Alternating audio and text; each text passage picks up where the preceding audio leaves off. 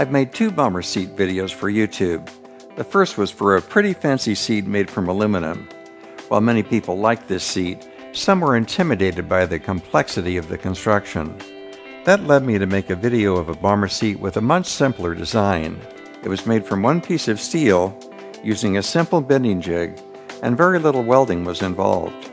I titled this video, Bomber Seat Made Easy.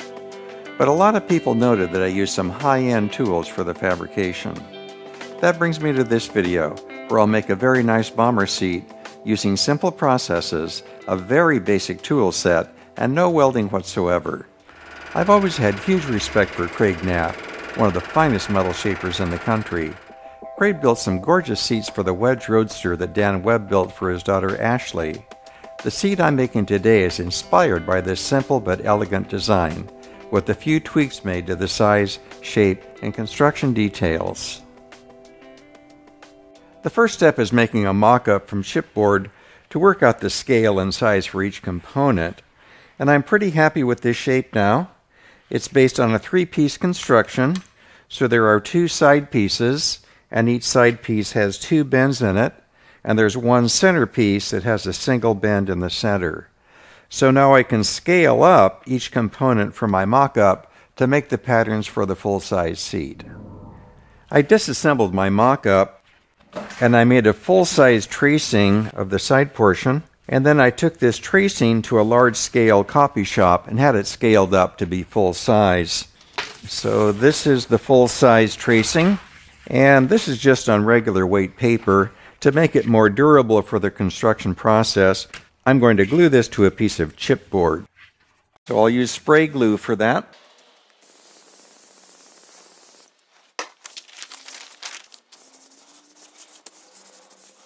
And then I'll trim on the edge with scissors.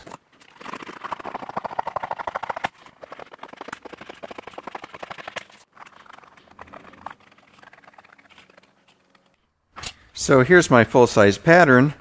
Now I can lay this on a piece of 18-gauge steel, mark around the edge, and trim the part out.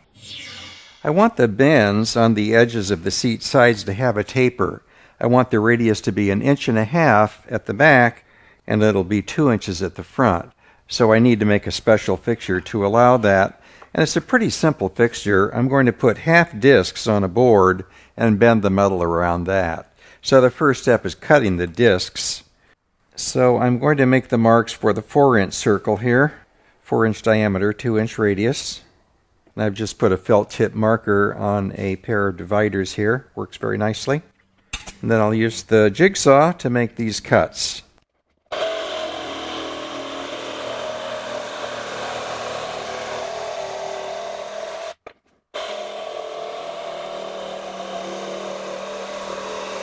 And I'll do a little sanding on these to smooth them off. I've done a layout here for the bending fixture, so these stations have to go in different locations. On the long leg of the seat side, the stations need to go from here to here. So that's how these stations will be positioned. But when it's time to bend the shorter side, I need to have an additional station in this location. I've already laid out the location and cut the station for that area. And I need one more station that goes on the back side of this. This is just to support it when I put the bending loads on it. So now I want to drill the pilot holes for the screws that will hold all these together. And I'm using a small drill that will be the pilot size for the drywall screws I'll be using.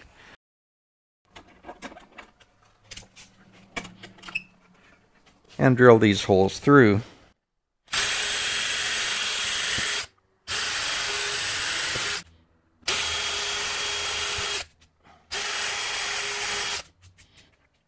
You can see I've laid out some larger holes. These are for the clamps that will hold this bending fixture to the table. So to make the holes for the clamps, I'll use an 1.5 inch spade bit. I'm going to make a very shallow cut on this side and then finish up from the back so I don't get so much tear out on these big holes.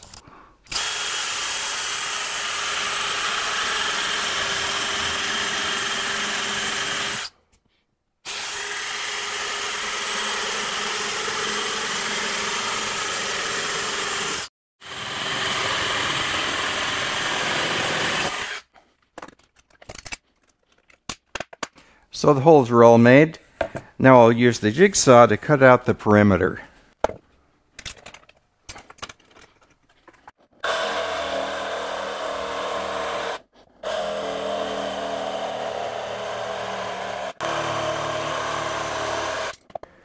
I'll do some light sanding on this to smooth all the edges.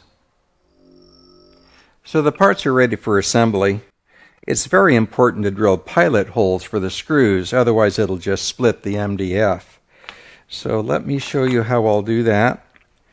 I'm going to position this station in a vise. Then I have a little support block that will hold this at the proper height. I'll get the edges lined up. And then I'll drill through with the pilot drill.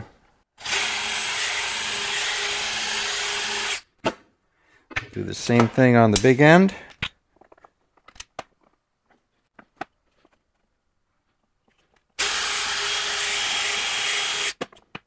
And then with the center station.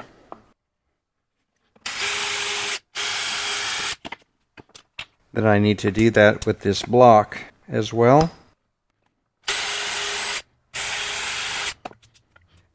Now I need to open these holes up to fit the outside diameter of the screw.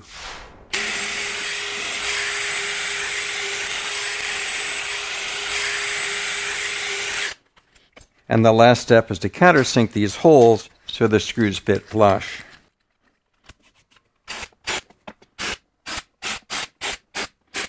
And now I can assemble the parts.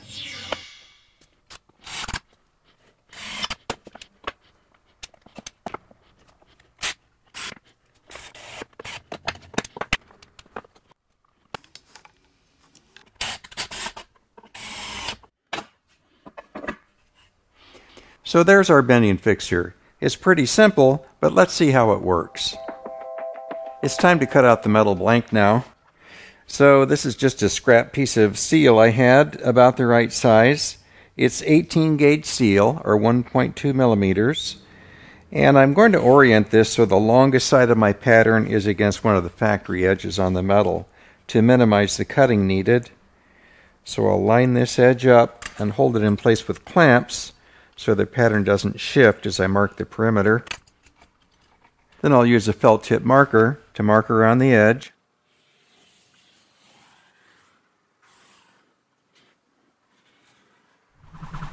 I'm ready to do the cutting now, but I'm not going to cut this profile, and there's an important reason for that.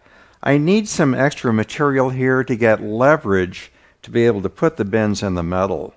So I'm going to cut this area and this area, cut off the excess here at this time, then I'll do the bending, and this curved cut will be made after the bending is completed. So let me mark the rest of the cuts I'll have to make right now.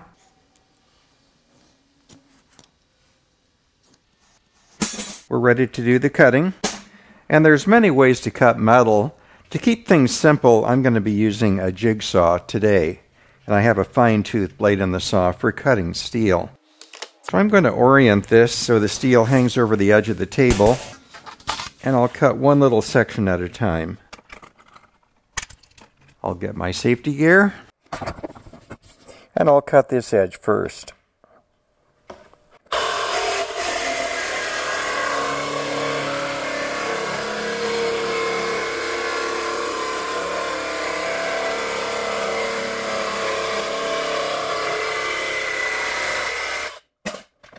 So our first cut is done. I'll rotate this for the second cut.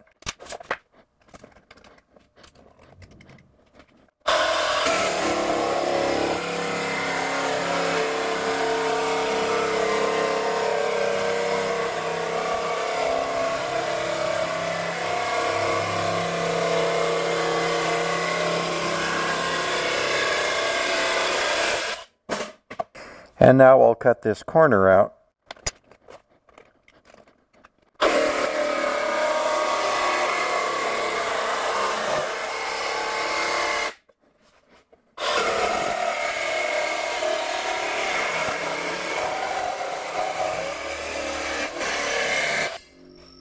So the cutting's done. Now I'll use a file to straighten and smooth these cut edges.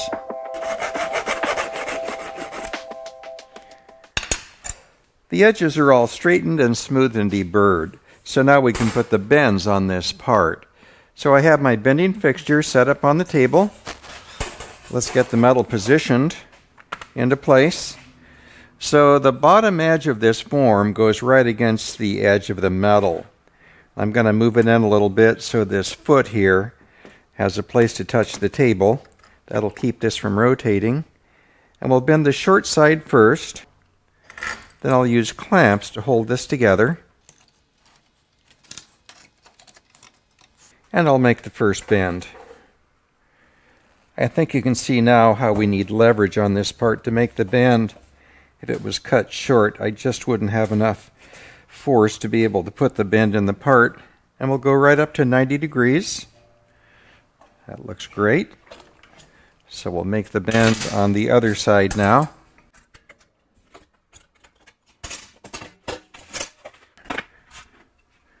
Line up the edge of the form with the edge of the metal. Clamp it into place. Everything looks good, so I'm ready to make the second bend now. I'll go right up to 90. I think we're there. So there's the part with both bends in it. I think you can see it looks great on both sides. There is a little bump here, and once the seat is put together, I'll use a hammer and dolly to smooth this bump out. I don't want to do it now because if I hammer this down now, it'll open up the angle a little bit. But look at how beautiful that curve is. It's very difficult to make a tapered curve with accuracy unless you bend it over a form of some sort. So that's why I took the time to make the wooden form. So I'm very happy with the way it looks now, and we can move on to the next step. I used the same procedure to make the second seat side, and that's a done deal. So we're getting ready to bend the part that will become the seat back and the seat bottom. And one thing I need to know at this point is the precise angle to make the bend. So I've made a paper template to show me that angle with some precision. So now we can get set up to make that bend. Here's the metal blank for the seat back and bottom. I've cut the width accurately, but I've left it long on both ends because it's very hard to make a bend accurately enough so that the ends will match the parts it's meeting. So these are just going to run long on both ends, and once the seat is assembled, then I'll know exactly where to trim these ends to make it fit perfectly. So my plan was to roll this over a 4-inch diameter piece of tubing, and as it turns out, I don't have a piece of tubing long enough to do this. So I made another simple bending fixture, and this diameter is 4 inches, so this will do the same thing as a 4-inch tube. And the solid line shows where the edge of my form touches the metal. So let's get this set up on the bench. I'll get everything clamped into place, and then we can make our bend.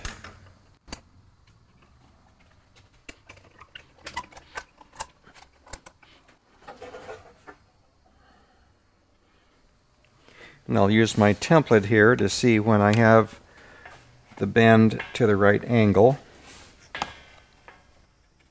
It's perfect. So I can assemble all the parts now. And it's starting to look like a bomber seat. The next thing I want to do is to lay out the holes for the fasteners that will hold the pieces together. Now the traditional way to hold a bomber seat together is with rivets. But because I'm keeping it simple this time, I'm going to use button head screws, which are much easier to install, and they have very much the same look. So I'm going to do a layout of the holes where the fasteners go, and the first thing I need to know is exactly where the ends of this center part will be trimmed.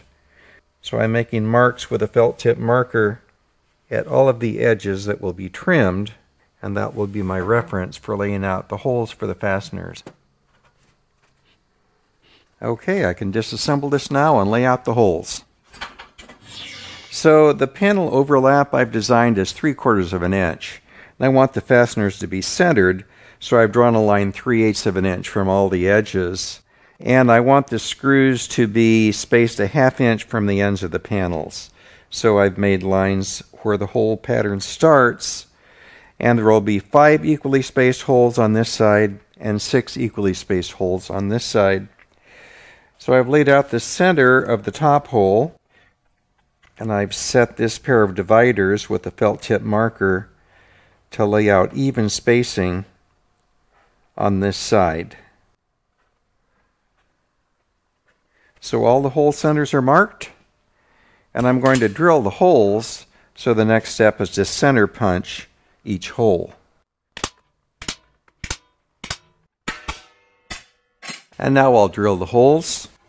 I'll put this over the edge of the table and clamp it into place. I'm using a clearance drill for a number 8 screw. I put a little piece of plastic hose over the drill bit so that the tip of the drill chuck won't put marks on the metal when the drill breaks through. So let's get these holes drilled.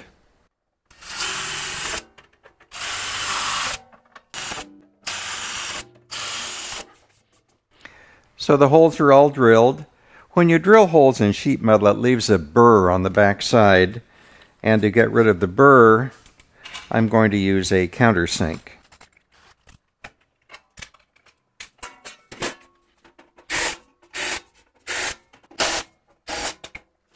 So the countersink does a great job of deburring the holes.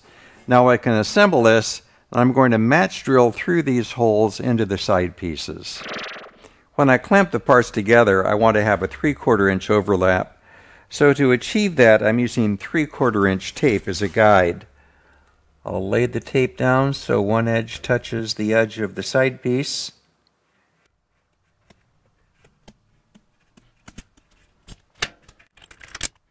And then when I put the panels together, I'll make sure that the edge of the seat bottom and back just touches that tape line.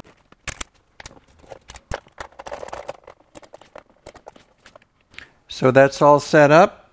Now I can match drill through these holes into the side piece.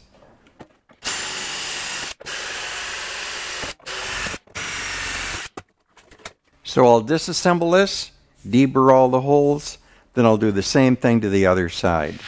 With all the holes drilled, I can assemble all the parts. And the next thing I want to do is to trim the edges of this center piece. So to make it a little easier to do that, I'll flip this upside down. I'll clamp a straight edge tight up against these surfaces. Then I'll use a scriber to mark a straight line. I'm going to open up these areas a little bit, so I'll make a mark right on the edge. I'll flip this around and do the bottom.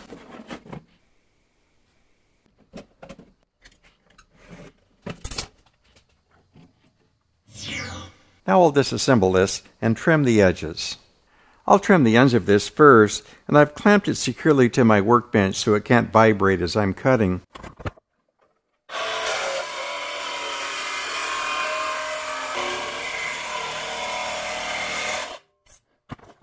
Now I'll work this edge with a file to make it straight and smooth. I drew a line 3/4 of an inch away from this edge, and then I used a circle template to make a curved end on this line that met the scribed lines on the panel. So now I'm ready to cut this out.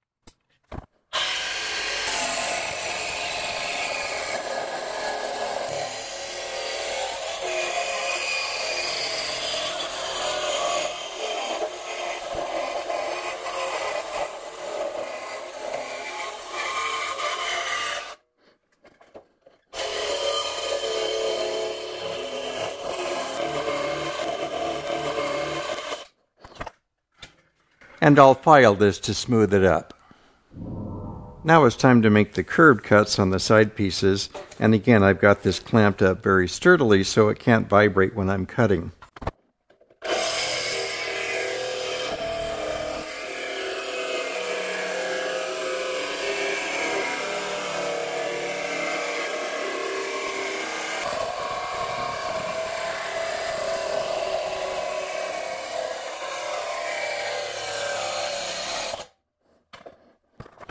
So now I'll file this edge to clean it up and make it smooth.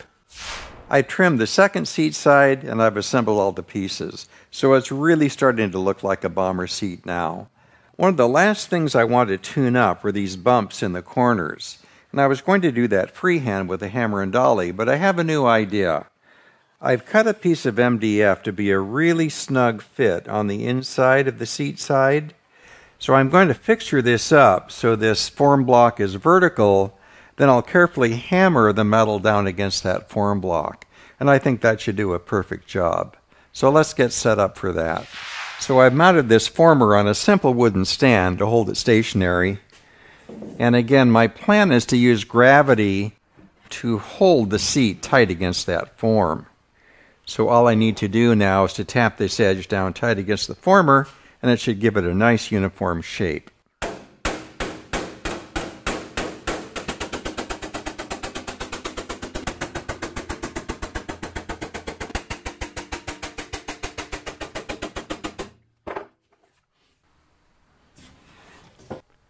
So that's really done a beautiful job of rounding that corner off.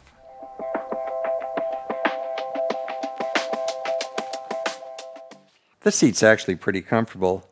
When I came up with the design, I was thinking of a wing chair, so I accentuated the curve here and here. But I find that this curve actually bumps my upper arm. So I'm going to cut this curve back about 1 1/4 inches, and to keep this curve proportionate, I'll remove a smaller amount on the bottom. I trim the edges, and the seat fits me perfectly now. The final step will be to cap this edge. I went online and I found this cap strip. It's kind of a C shape and it's metal reinforced, and it just slips over the edge of the metal and has a very nice snug fit.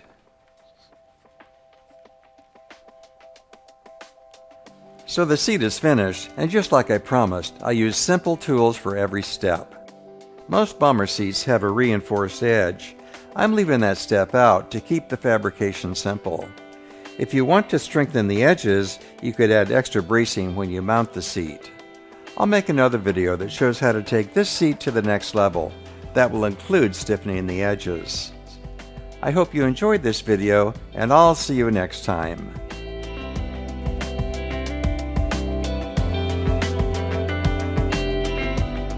I love making these videos, and I'm honored that you're watching. Please like, subscribe, and click the bell to be notified about new videos. I read every comment, and I do my best to answer all questions. If you like what I'm doing, please click the Patreon link and become one of the great people who help me create new videos.